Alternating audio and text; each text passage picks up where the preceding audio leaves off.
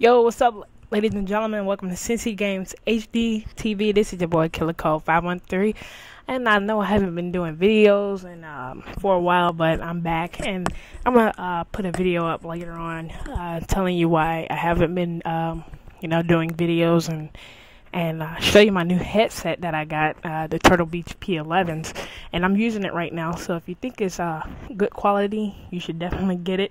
But I'll put another video up on that later. But the thing that I'm mainly concerned about is, for people who want to be PS3 gamers, but you're like, oh man, too much money, I can't afford it. Well, I got some news, and I called it. At Gamescom, and that's like E3, but it's in Europe, I believe. Sony announced a price drop, a $50 price drop. I haven't really looked into this yet, but I just happened to go to GameStop and it popped up.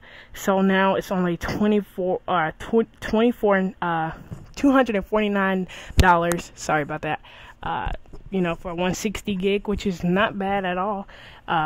It's the PS3 Slim also, so people who had the old one and you want the Slim, you can definitely get that right now.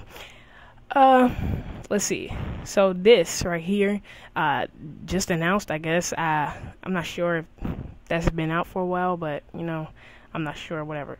But the new infamous bundle pack for the PS3, PlayStation Move, $349 now. It was $399, so that's a $50 drop. That's a big drop for Sony. And a few years back they had a price drop at Gamescom, so that's big.